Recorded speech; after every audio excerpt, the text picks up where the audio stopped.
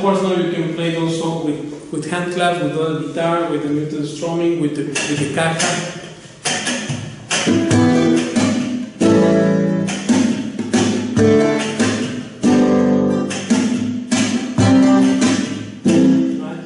Because you know the rhythm. This is the thing. So then here, let's do one test. Also, just for you to test if you have it and if you sound same, as I said, you record a video, an unlisted video of you playing this, and say, here I played 2 rounds, and you play 2 rounds, counting and playing. When I count, you count. If I don't count, you don't count, but if I count, then you count. 2 rounds and 2 rounds, and then you record this, you put the speakers, whatever, at the same volume that the guitar has, and then you compare that sound has to be same. Not that I play very well, and then it sounds after something weird, you have to sound same level.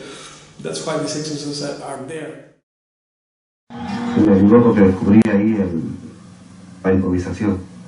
La improvisación es algo que yo pienso que cada músico del estilo que sea, del clásico, del flamenco, de cualquier otra música, debería aprender, porque la improvisación te da mucha libertad y a la vez te da mucho conocimiento de dónde estás tocando, de cómo estás tocando, de qué armonías están en cada momento, ¿no? Muy bien, Pablo. Sí, Paco, ¿qué es para usted la música popular y qué es la música elitista?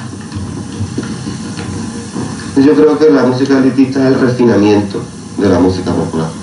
Por ejemplo, el flamenco. El flamenco originalmente es una música popular, la música del pueblo de Andalucía.